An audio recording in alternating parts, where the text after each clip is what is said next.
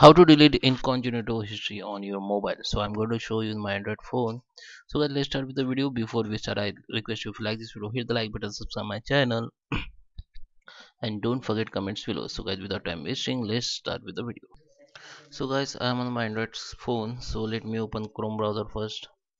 Okay, so when I try to open anything in incognito mode, so I have to click on this three dot to open incognito mode. And this is this is a browser, has the option which incognito. So here you can see, so when you open it, here you can see the option. There is a some note from Google that your browser history won't be saved, your cookies and site data. This is blank. You can see here is a blank screen because of the screen recorder will not, record it.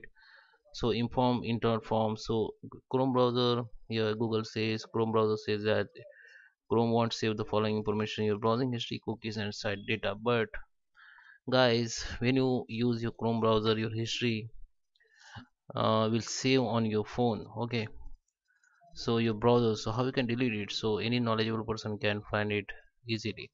So if you want to delete it, open the Chrome browser again. Okay, and go to the search bar, and here you have to type Chrome double dot double slash net internals dot hash dns. I will paste this on in description. Just copy and paste in your browser. So now you have to just hit the enter, then this will be open. Now you have to click on clear caches.